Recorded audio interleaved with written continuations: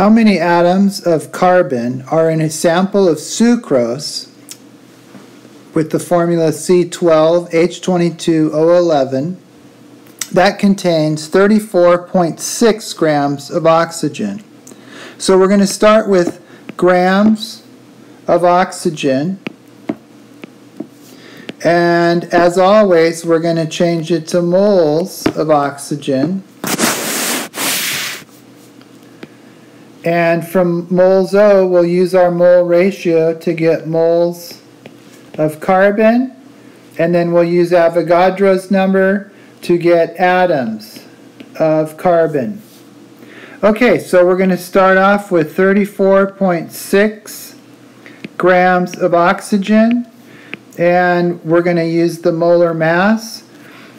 So we'll put grams of O on the bottom, 16.00 grams in 1 mole of O. All right, and then we're going to use our mole ratio here.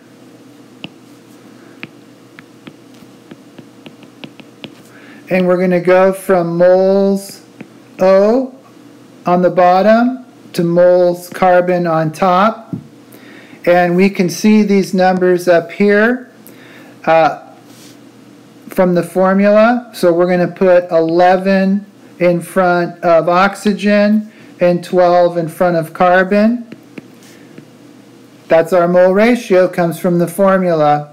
And then lastly, we're going to get rid of moles carbon and get atoms carbon.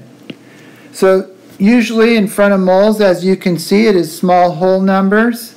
And in front of atoms, we're going to put Avogadro's number.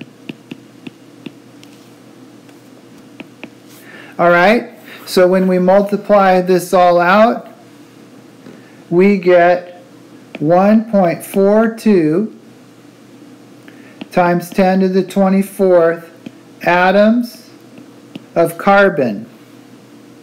We've got 3 significant digits.